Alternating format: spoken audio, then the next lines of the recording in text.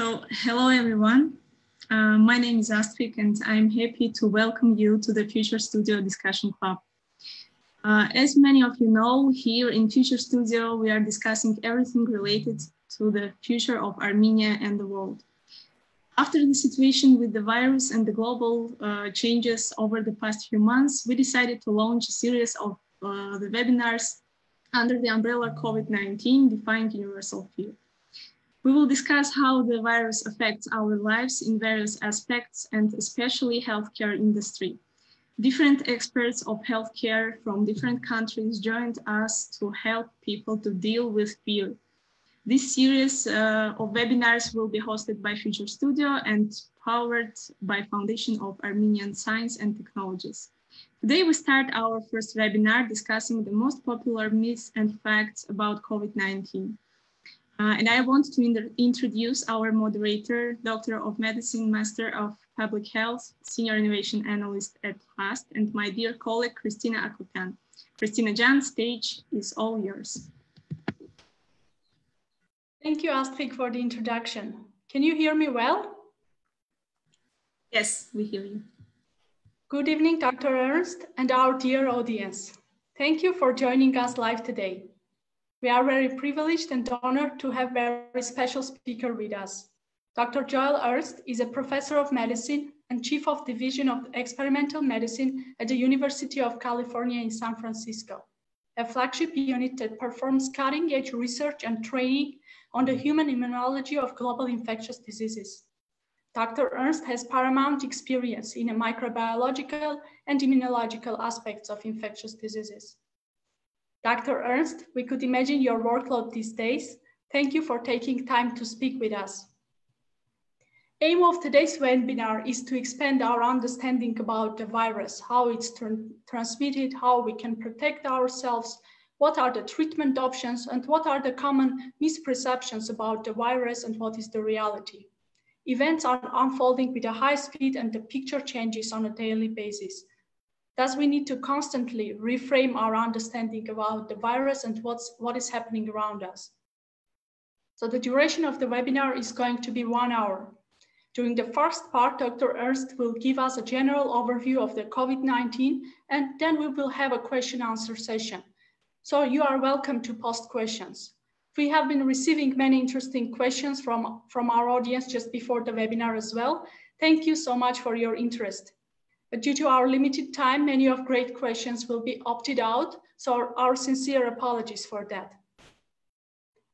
I think this is it for the introduction, and I'm passing my virtual mic to Dr. Ernst. Dr. Ernst, please. Thank you very much. I'm glad that I'm able to be with you today here, and hopefully I'll be able to convey useful information, helpful information, maybe some comfort, and also to discuss some of the concerns, questions, and potential myths that have been circulating and help all of you help the people around you have a better understanding of what we're up against and what we're enduring. So just to begin, I'll give some background information about the disease, the virus, and various aspects of why this is such an important problem and how it became such an important problem. And then I'll be happy to take any questions that you all have. So first of all, the disease is termed COVID-19, and it is caused by the virus called SARS-CoV-2. Now, the reason that it is COVID-19 is it's an abbreviation for coronavirus infectious disease 2019, acknowledging that it actually was first discovered and really became a public health problem in 2019. Obviously, most of the global problem that we're confronting has been during this year. The virus, called SARS-CoV-2, is related to the SARS virus that emerged in the early 2000s. SARS stands for severe acute respiratory syndrome, and that really described the clinical problem that emerged from that original virus. The CoV-2 means that it is SARS coronavirus number 2, It's related to the original SARS coronavirus. It's also related to the MERS coronavirus that emerged more recently, that was a lesser global public health problem. What we know about SARS-CoV-2 related to those others is that it is closely related genetically, but it has distinctions in its genome sequence that clearly make it different and identify it as different than either of those two viruses, and that presumably explain some of the ways in which the SARS-CoV-2 disease, COVID-19, differs from what we observed with SARS and with MERS. The main point that I think we know already is that SARS-CoV-2 is much more transmissible than SARS-1 or MERS were, but is less deadly. It is deadly, there's no question about that, we all know that. But the fraction of people who are infected with SARS-CoV-2 that succumb to it is a smaller fraction than with SARS or with MERS. So as I think everyone knows, the main symptoms of COVID-19, the disease, are respiratory. Some of them are minor. In other words, they can resemble just a typical upper respiratory infection that we would term a cold. Others are more systemic and more severe, with fever, with a cough, with muscle aches, with headache. And then obviously in some people, there is lung involvement. It begins as a viral pneumonia and then can progress to a picture of acute lung injury and severe respiratory failure, requiring mechanical ventilation. So that's the spectrum of the disease. The transmission is by two routes, and those are by droplet transmission, in other words, large droplets of respiratory secretions, and aerosol infection, in other words, very small droplets that can be inhaled deeply into the lungs and establish infection there. Because of the transmission through droplets, contaminated surfaces are also a potential source of infection. In other words, if someone's respiratory secretions land on a surface and contaminate that surface, another person can come along, contact that surface, potentially, for example, with their hands, and then touch their face, touch their nose, touch their eye, and transfer the virus and become infected that way. And so the preventive measures that are recommended and in place are really oriented the way they are because of those now known routes of infection. I think another thing to be aware of, and that I've encountered some misunderstanding about, and that is that as far as we know, anyone can experience severe disease.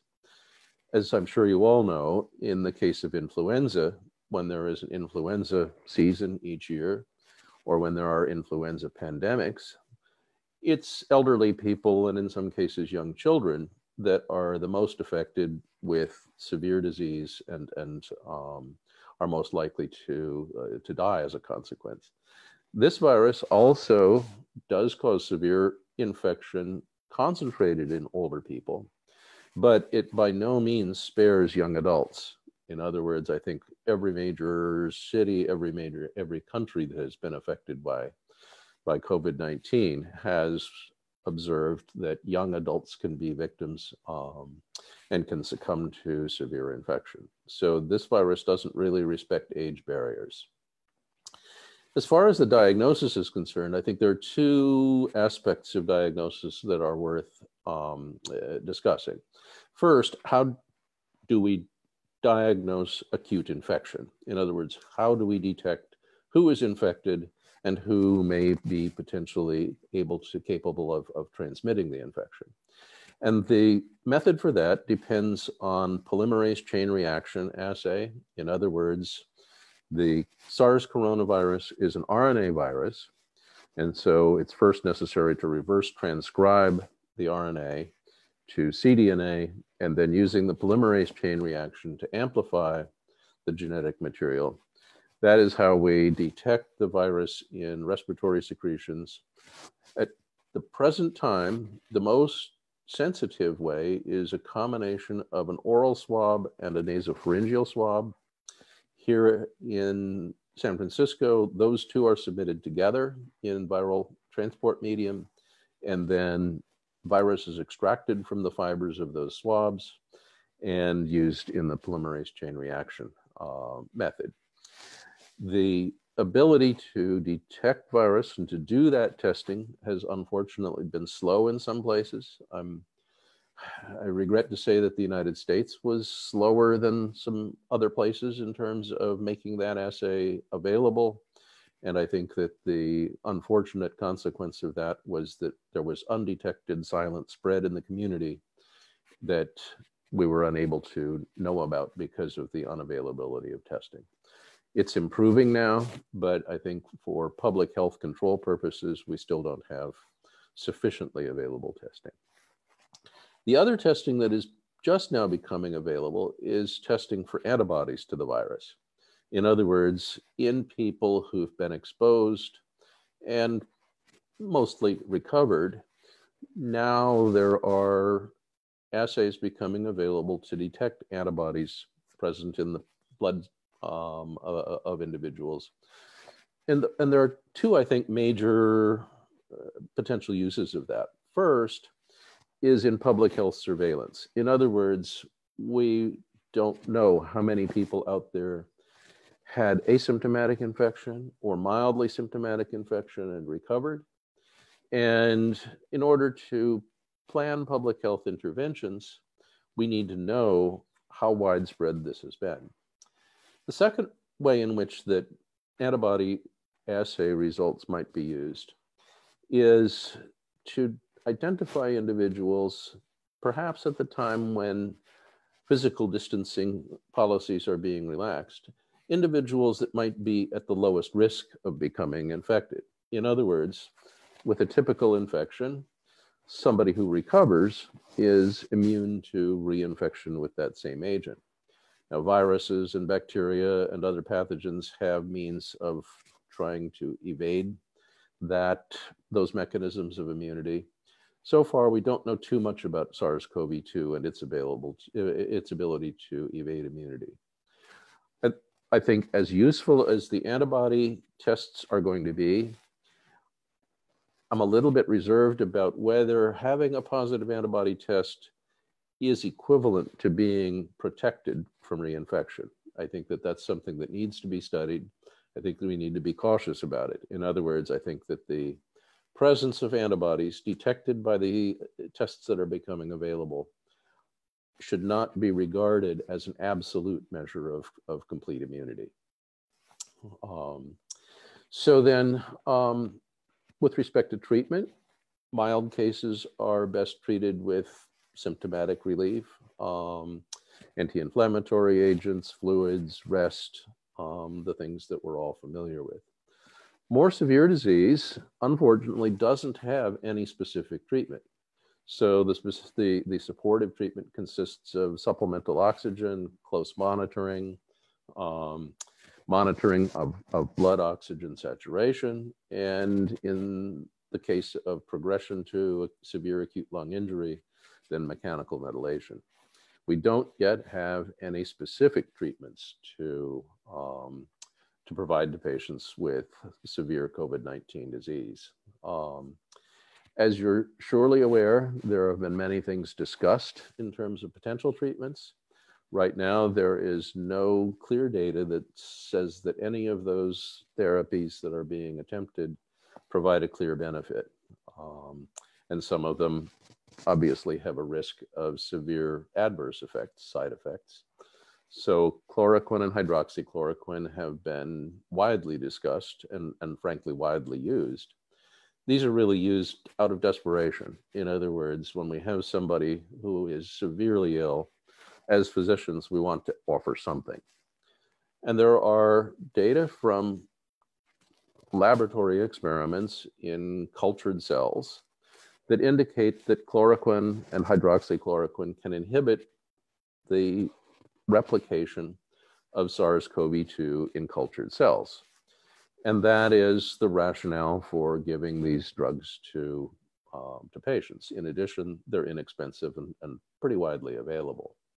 But unfortunately, evidence for the clinical benefit is not yet available. And I saw a pre-publication just yesterday from Brazil providing evidence that has supported the concern that people given hydroxychloroquine and chloroquine can have severe heart rhythm disturbances, which is a known side effect of both of those drugs. Azithromycin combined with chloroquine or hydroxychloroquine has been another therapeutic attempt that has been discussed. And again, there are no clear data from controlled trials that provide convincing evidence that adds any benefit. So there are clinical studies underway. Maybe you've heard of a drug called remdesivir. Remdesivir inhibits the RNA polymerase, the enzyme that copies the genome of SARS-CoV-2. And remdesivir has promising activity in cultured cells. It certainly has a scientific rationale. And so there are widespread clinical trials. There was an open label trial that was published really in advance of publication by the New England Journal of Medicine, I think 2 days ago. It was not a controlled trial. It was an observational trial. And the results showed that there was at least some evidence of a benefit, but clearly needs to be studied in a controlled fashion in order to know whether the benefits outweigh the risks. As far as prevention is concerned, and this will be the last topic that I cover before starting questions, the measures that work, measures that we're employing are the combination of physical distancing, wearing masks, and encouraging hand washing. The mask policies have been variable and have changed fairly frequently. And I think there are several things to explain about that. The early recommendations with respect to wearing masks in public were based on several things. And the recommendations were largely that healthy people in the community should not wear masks. The rationale first was that masks are in short supply and should be prioritized for healthcare workers that are exposed to infected patients. The second rationale was the belief that we now know is not correct, is that asymptomatic individuals cannot be shedding virus. Now we know that that early belief was incorrect, and so certainly possible for people without symptoms to be the source of infection. And so members of the public may benefit from wearing masks one of two ways. First of all, a person who is symptomatic or asymptomatic and shedding virus, if they wear a mask, their respiratory secretions and droplets and aerosols are less likely to reach the environment. Second, for people who are uninfected, they may be protected partly because of a barrier to droplets. Most of the masks that we have available for use outside of healthcare facilities don't completely stop aerosols, and so they don't provide complete protection. The other benefit of a mask is maybe sound a little bit funny, but is a very real one, and that is people who are wearing a mask are much less likely to touch their face and potentially transmit the virus to themselves after their hands have come in contact with a contaminated surface. Physical distancing has a similar rationale. In other words, that the transmission of the virus is much more efficient by very close contact. And we know that because the attack rate is higher in households than it is in places where people are in casual contact. And so the 6-foot physical distancing or 2-meter physical distancing is predicated on that knowledge. As far as future prevention is concerned, clearly vaccination and vaccination of a large fraction of the public is going to be the best way of stopping the pandemic. It's not clear that the infection transmission to the community will sufficiently provide protection to actually stop the pandemic. So I think I and other scientists firmly believe that widespread vaccination with an effective vaccine, obviously it has to be safe, it has to provide durable protection. And I think that that is our best hope for actually not only ending the pandemic, but from preventing COVID-19 from becoming an endemic disease that we have to contend with year-round in our communities and in our patients. So there are a lot of vaccine efforts. The WHO, the World Health Organization, actually has a very useful table that lists the various efforts that they're aware of, and there are over 40. In other words, there are a lot of efforts based on prior experience, in some cases, prior experience in making SARS and MERS vaccines, but in other cases, experience either by industry or by academic scientists, experience with other vaccines or vaccine delivery platforms or vehicles that preliminary evidence suggests should allow the development of a protective immune response to SARS-CoV-2. Every vaccine has to be examined for safety. We can't assume that just because one vaccine using a particular delivery approach was safe, therefore the next one will also be safe. The immune system's complicated. We try to train it to do what we want it to benefit from, but our ability to predict those things is imperfect. And so every vaccine has to be studied for its safety. And that is really the main rate limiting effect. That is why getting a new vaccine available takes so much time. And so with that, I am happy to take any of questions. I can be happy to clarify any of the points that I've made, and happy to discuss potential myths and other potential facts. Thank you very much. Thank you, Dr. Ernst, for interesting and comprehensive overview of the COVID-19. We can now move to the question-answer session. I'm trying to group the questions in a way that we will first speak about the myths and facts, and then about the disease, its diagnosis, and most importantly, the treatment regimens that are currently under consideration. So, 1 second. Okay. So let us quickly go through some myths about coronavirus and to demystify some public perceptions. So the first question, can regularly rinsing nose with a saline help to prevent infection with the coronavirus? So that's a very relevant question, and I would like to be encouraging about the value of regular rinsing. However, I think, first of all, there's no evidence that it helps. And the second, there is good reason to think that it might not. And the reason is that what we know is that the virus has a protein. Maybe you've seen the pictures. You know, there's the photos of the coronavirus have these projections, so-called spikes. And the protein that makes those spikes attaches to a protein on our cells. It attaches very rapidly, and it attaches very tightly. And so if in the laboratory we expose cells with that receptor to coronavirus with that spike protein, if we expose the two together and then try to wash away the virus, we can't wash it off. And so it's pretty unlikely that if we can't wash it off in a laboratory dish, I don't think we can wash it off in the nose. That's clear, thank you. So the epidemiology of COVID-19 is rapidly evolving. We learn about the virus each day. We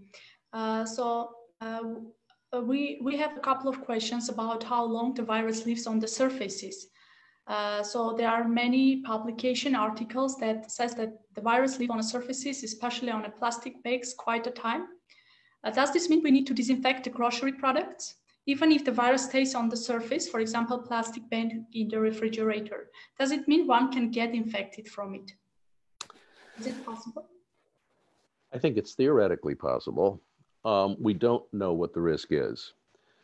What we know is that we can detect viral RNA on many, many surfaces after experimental inoculation. The evidence so far does not give us very much guidance on whether that RNA actually represents infectious virus. I think we have to treat it as a risk. And this is obviously why we encourage surface decontamination and regular hand washing. In terms of handling groceries, I think that washing vegetables and fruits is always a good idea.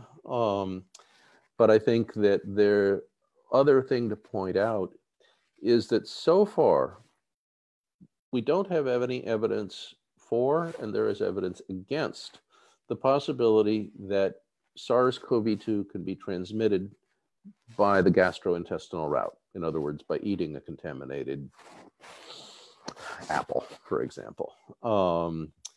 And for one thing, there are enzymes and acid in the stomach and digestive tract that should be capable of destroying the virus. The expression of the receptor for SARS-CoV-2 in the gastrointestinal tract is low. And so I think there's reason to think that the gastrointestinal route of infection should not be a common one.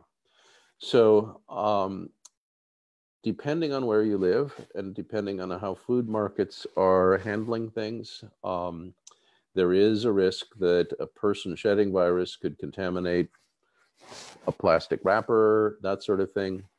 My suggestion, and what we do here at home for our own family, is that when we unwrap, if we purchase something that's wrapped like that, when we unwrap it, we toss the wrapper away, we quickly wash our hands again, and so far so good. Thank you for the answer. So next question again about the myths and our misperceptions about the virus and ways we can get infected. So can usage of UV lamps help to disinfect surfaces? And if it does, can high altitude countries that are more exposed to UV expect less cases of COVID-19? So that's also a good question. We do know that ultraviolet irradiation will damage nucleic acids, including viral nucleic acids. And we use ultraviolet irradiation to decontaminate a lot of things in hospitals. For example, my work with tuberculosis, we benefit from actually UV irradiation of the air coming out of the rooms of patients with TB. So we know that ultraviolet radiation in sufficient doses will inactivate many viruses and bacteria, other pathogens. It's dose related. What I mean by that is the intensity of the ultraviolet radiation and the length of time required for ultraviolet radiation exposure to inactivate pathogens is pretty intense and pretty long. And so I think that sort of home methods of UV irradiation, or depending on sunlight, including in high altitudes, to prevent, to inactivate the virus is probably not something I would rely on. I think the other thing to realize is, sometimes the droplets that the virus can be in can provide some protection against UV irradiation. And so while I dearly hope for people who live in higher altitudes with more UV irradiation that they will be spared from such a severe problem, I wouldn't count on it. And I think that's just because the dose of ultraviolet radiation required to inactivate the virus is higher than we would ordinarily experience just walking around outside. Thank you. Another question is about eating garlic and ginger, whether this can help us to prevent from getting an infection. And it's especially relevant about ginger because in Armenia, the prices of ginger they went very high. So this means that many people really believe that ginger might help to combat the infection. Would you comment on that? Well, the first thing I'll say is I like garlic and I like ginger, but I wouldn't rely on them to prevent me from getting sick, especially with SARS-CoV-2. So I would encourage people to enjoy ginger and garlic in their food, but I would still recommend that they maintain physical distancing, wear a mask when they're in public, and wash their hands frequently. I wouldn't count on garlic and ginger to shortcut any of those measures. Okay, thank you. So next set of questions will be about the disease. So there are several reports suggesting that people who had BCG vaccination get milder forms of disease. What is the current evidence on that? So that really is a fascinating question. And I spent much of my weekend discussing that topic with several colleagues. The evidence so far, I think, is not very convincing. It's hopeful. And I think we need more rigorously designed and rigorously controlled studies to find out whether there's protection from BCG. I think it's also important to distinguish BCG given earlier in life from so-called revaccination with BCG. I would be very skeptical of evidence that vaccination with BCG early in life will confer protection against SARS-CoV-2 in adolescents or adults. Partly because we know that the effects of BCG actually are short-lived. Now, that said, there is very intriguing scientific evidence that has emerged over the past few years that BCG can actually protect against infections other than tuberculosis. And that has really spawned a new discipline in immunology called trained immunity.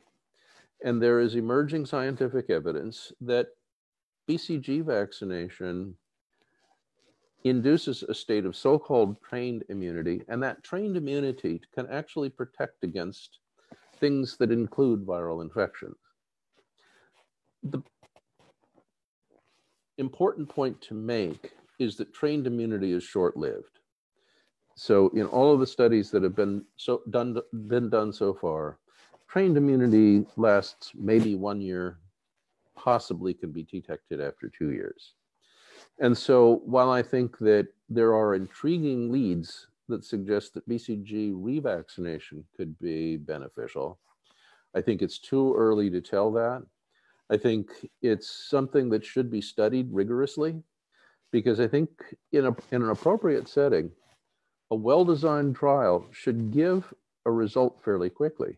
In other words, if there were a randomized trial where, let's say, healthcare workers were revaccinated with BCG or not, and those healthcare workers that are exposed to a lot of people who have the infection, if there is a different frequency in the BCG revaccination recipients compared to the control group, that would be a very important finding, because that could certainly provide some protection while we wait for a specific SARS-CoV-2 vaccine to be developed and distributed. Thank you. Since we talked about potential risks for the healthcare workers, I would like to ask a question about the correlation between viral load and severity of the disease. There were some publications about this. If that is true, how this translates into the practice, for example, for healthcare workers or for general public? Mm-hmm. So I think we're familiar with a lot of infectious diseases where the viral load or the burden of whatever pathogen correlates with the severity of disease and with the likelihood of transmission. It's an imperfect correlation, though, and it's something that we don't understand especially well. I think probably the best understood is in the case of Ebola, where it was very, very clear that people who succumbed to Ebola were people who had the high-risk viral loads in the blood. And it was also very clear that people were most likely to transmit Ebola when they had the highest viral loads in the blood. But other than that, we have a very difficult time quantitating a pathogen burden. We do similar, I mean, the precedent was really set with HIV, where we know that when the HIV viral burden is highest in the blood, that's when transmission of HIV was also highest risk. With other pathogens, it's less clear. There is a rough correlation. I think we can't dismiss the possibility that that is a correlation and that it's causal. There are two ways of thinking about why there might be a higher viral load. There might be a higher viral load because the exposure was higher. There might be a higher viral load because that individual's immune response is less able to control viral replication and viral spread. And so I think we need to treat people at the height of their infection that have at least the highest burden of viral shedding with SARS-CoV-2. We need to be especially careful with them. There is a phenomenon that applied with SARS-1, the so-called phenomenon of super spreaders. And that is not every individual was as likely to transmit the infection to other individuals. We're seeing evidence for super spreader events with COVID-19 and SARS-CoV-2 also. It's very difficult, unfortunately, to know what makes someone a super spreader. It may be related to their viral load. It may be to the volume of their respiratory secretions. It may relate to the composition of the respiratory secretions. This is something that needs to be studied. It's a very real phenomenon. And hopefully we'll find out more about it. But this is an important public health issue that we really need to understand better.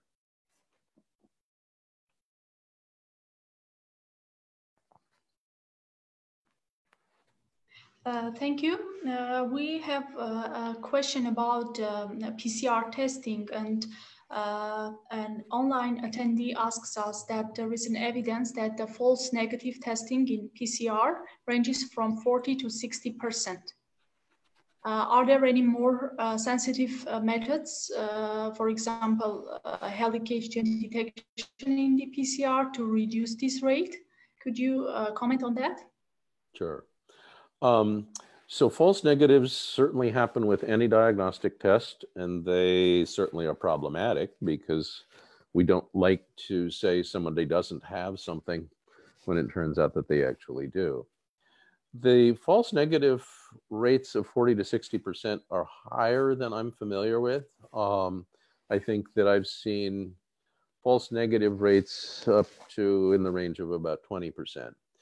There are several reasons that can lead to a false negative test. First is the adequacy of the sample. In other words, the PCR test really has to start with a healthcare worker swabbing the nose and mouth of the person under investigation. Right now, we have so many new people doing that. And what I mean by that is this pandemic has prompted us to have people without very much experience and without a whole lot of training obtaining those samples. Just because there are so many people that need to be tested, we can't have the well-trained people who are accustomed to doing that sampling do it all. So there is some concern about the quality of the sample acquisition, and that can certainly be a variable. Next, the transport medium and the time between sampling and the time the PCR test is done can be another variable. The virus is fragile. You know, a little bit of detergent can actually inactivate the whole virus. Now, accidental contact with detergent isn't all that likely. But my main point is the virus itself is actually fragile. It doesn't remain infectious or intact for a long, long time. And so the time between sampling and the time that the PCR test is done can certainly be a factor in terms of its sensitivity. And then finally, any diagnostic test, especially PCR tests, in the laboratory need to undergo quality control, and every run needs to be assured that it generated a positive result with positive samples and a negative result with negative samples. And so different PCR platforms can vary a little bit in that regard. I think in the rush to report results, which is important to do, I think that some of that rigor has been relaxed a little bit. And I think maybe when the most acute stage of this is subsiding, it'll be important to re-examine sort of what were the determinants of false positive and false negative PCR tests.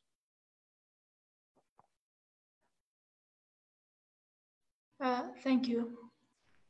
So one of our attendees is asking a question about why the mortality rate between different countries is so different, why it is happening, why the countries that have different measures or just have the same measures but have different mortality rate because of the COVID-19. That's a very important question, and it's very important to understand that. So far, I've really only seen speculation, and I haven't seen the results of a systematic study. I think the data are just being accumulated. It's obviously potentially very, very complex. Surely some of the variation will have to do with the populations that are involved.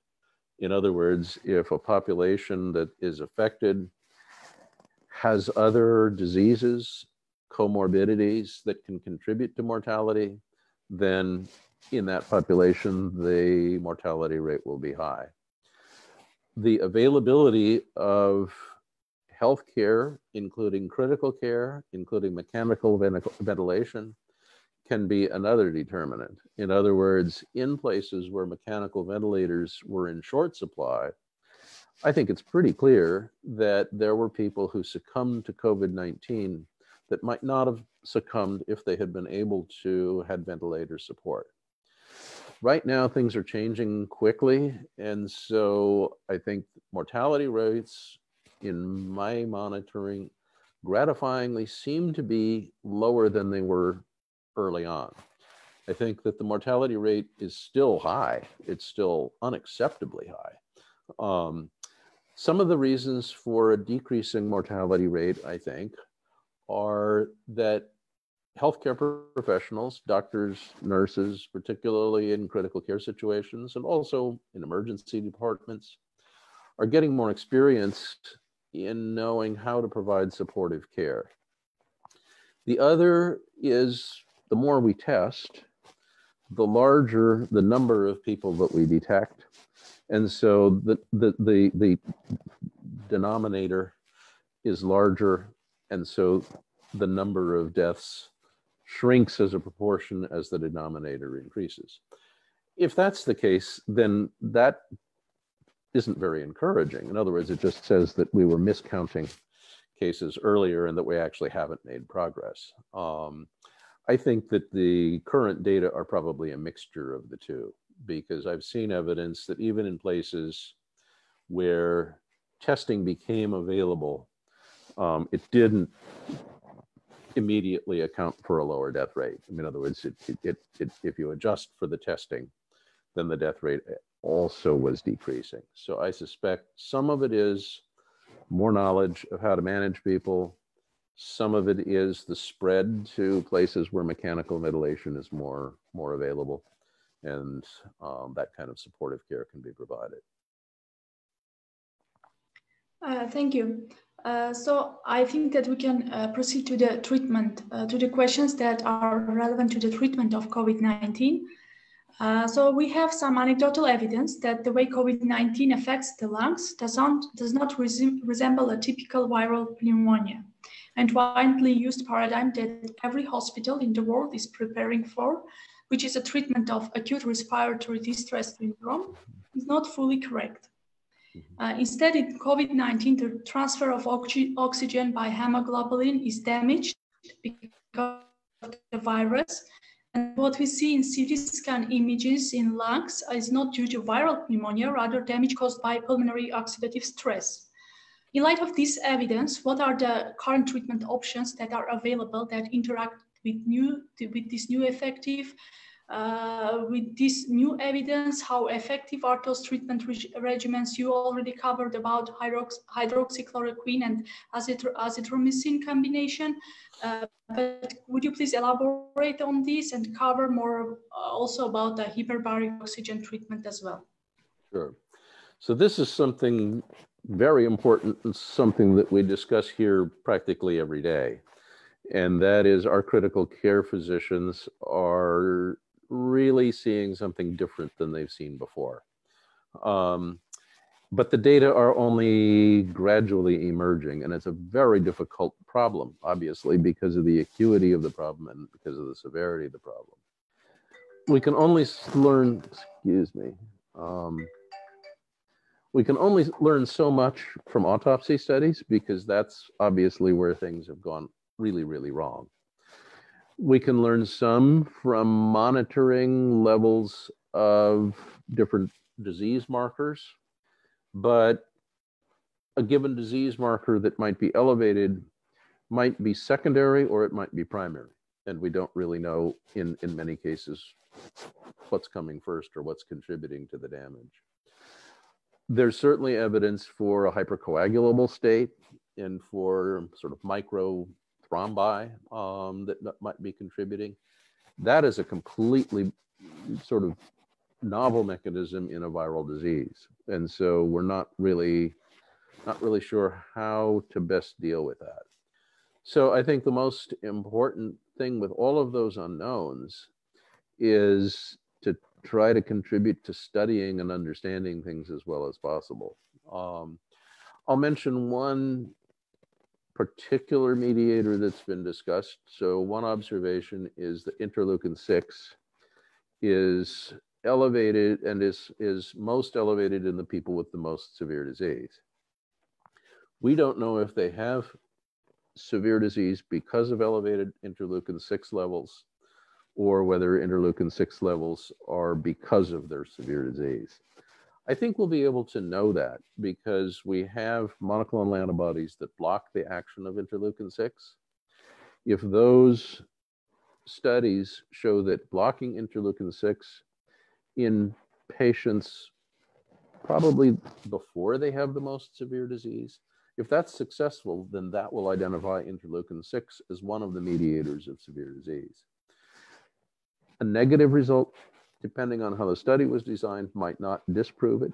In other words, if it's too late and the studies are only done in people that already have severe respiratory failure, then that doesn't disprove that interleukin-6 wasn't a contributor.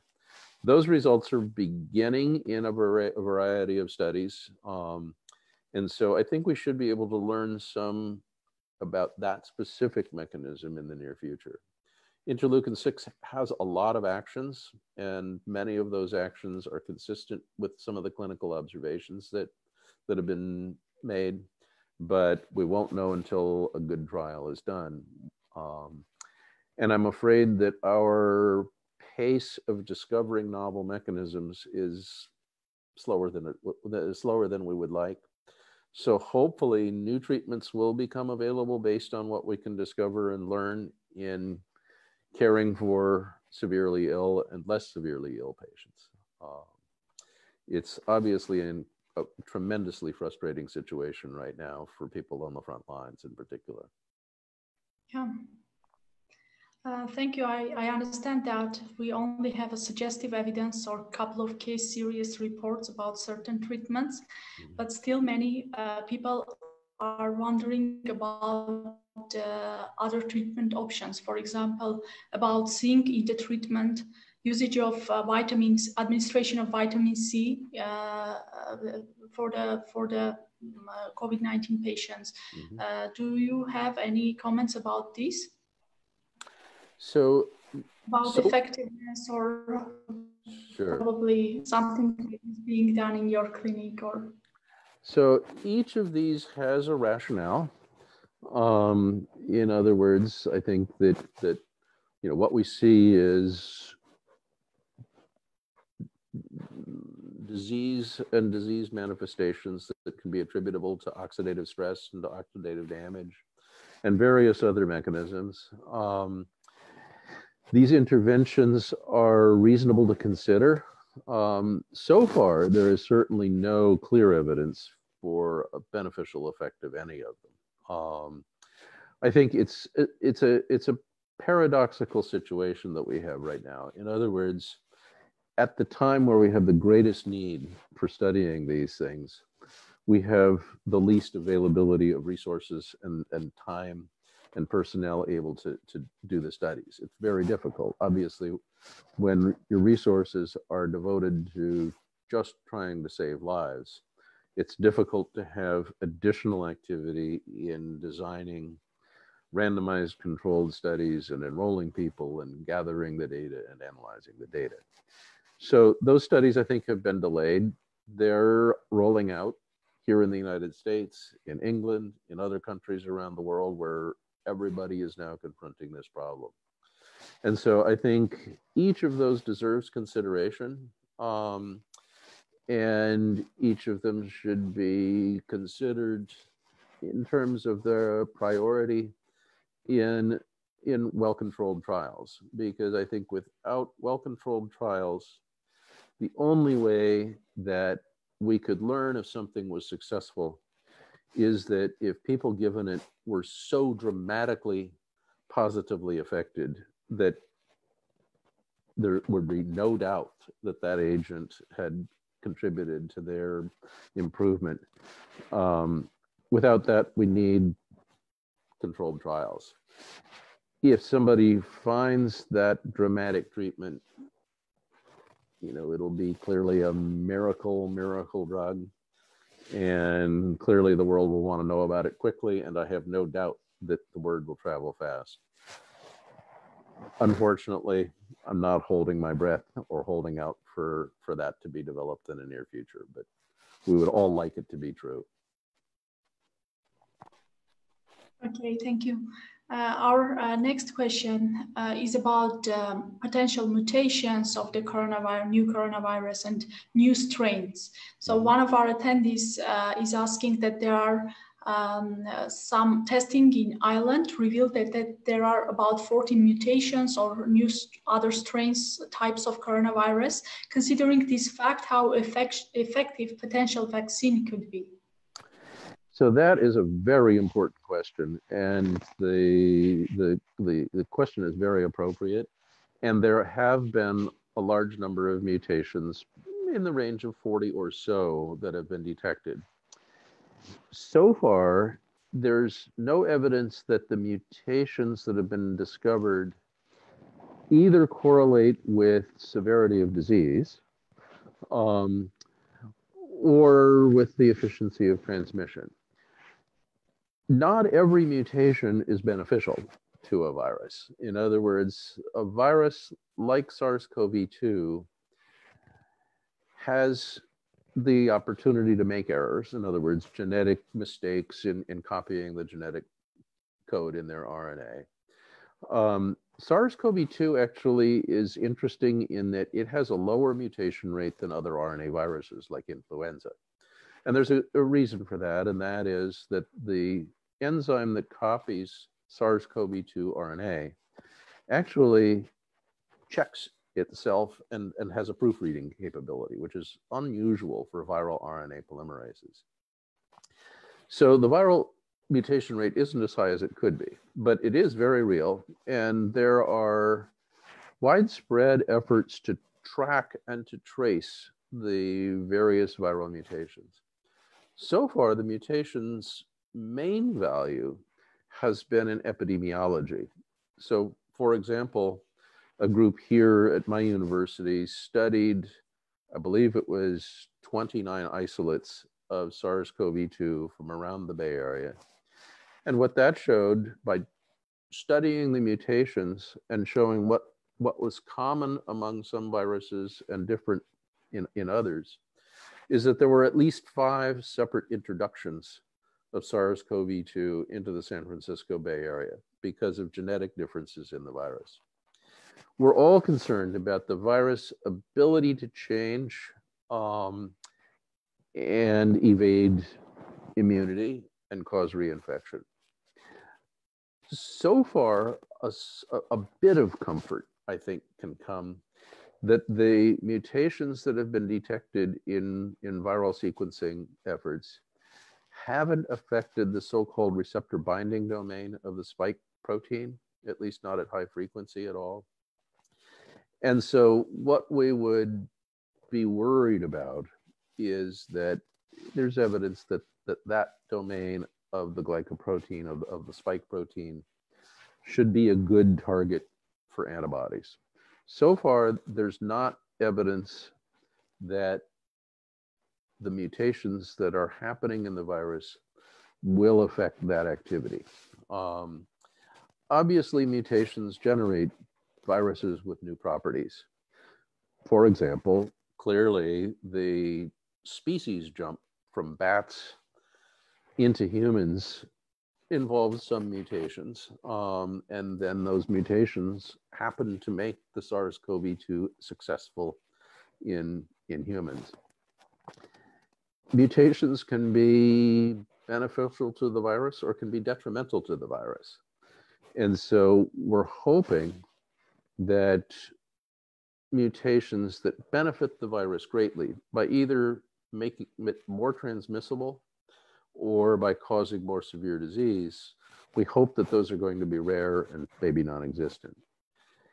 If you think about the virus's strategy in the context of evolution, a virus that kills people rapidly isn't a very successful virus, because a virus that transmits easily and can cause more infections and can cause the virus to have more opportunities to make more of itself, that's actually evolutionarily the greatest benefit to a virus. And so I think that that's something that we need to be wary of. And I think that in a certain way, some of the changes, some of the variations between SARS-CoV-2 and SARS-1 have clearly made SARS-CoV-2 much more transmissible. And so I think that that's what we have to be aware of and worry about.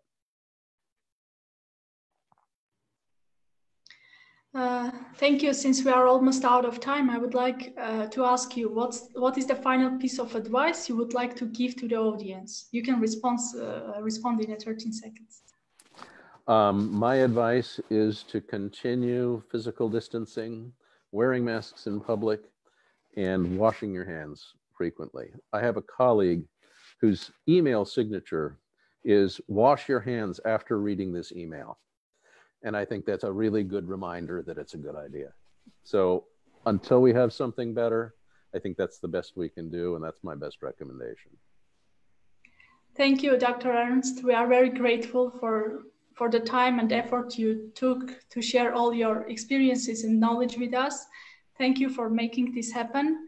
This has been extremely valuable and interesting to all of us. And dear audience, thank you for your questions and interest. Now I will ask Astrid to wrap up the webinar and conclude it. Astrid, can you hear us? Yes, yeah. Dr. Ernst, Kristina Jan, thank you very much. It was really very, very interesting and helpful. We will definitely continue a series of webinars about healthcare aspects of defying universal fear.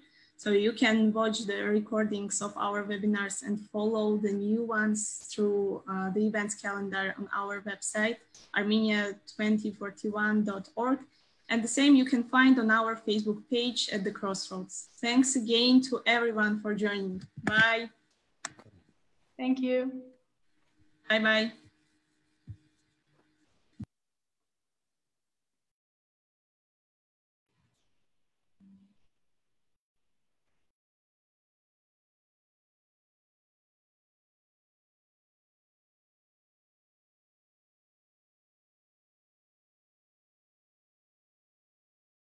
Maria?